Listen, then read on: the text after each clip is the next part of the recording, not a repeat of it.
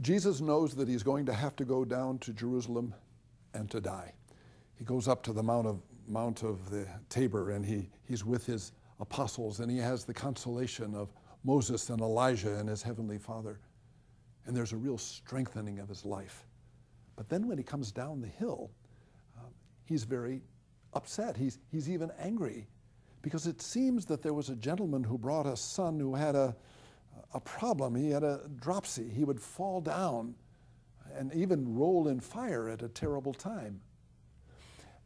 And the disciples weren't able to heal him. And Jesus is so upset. And his being upset is all centered on the word faith. He said, "Where's your faith?" And again, at another time, he assures us that if we have enough faith, we could move mountains. But it's that Spirit that comes and looks at the apostles and says, "Where is your faith? You can do anything if you really believe." Oh, and it's so hard for us to believe that. Jesus reaches out and he's able to heal the boy. He falls and it seems like he's dead. But then he is raised up and he's fine. The message today for me is the call to make sure that I'm a person of faith. So many times I can be a person who is religious. I say Mass, I say the Rosary, I make the Stations of the Cross, I do all kinds of religious things.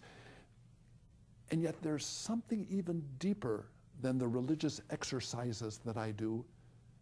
And it's the quiet moment of saying yes to Jesus, yes to faith, yes to the power of God to enter into our lives.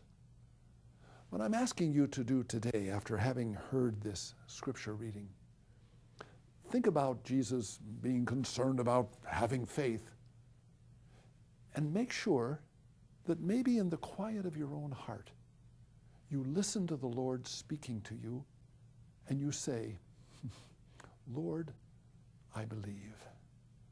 And take all those prayers that you've been saying, and let those prayers be founded on the deep, deep commitment of your heart and your soul to faith that God can work miracles in your life.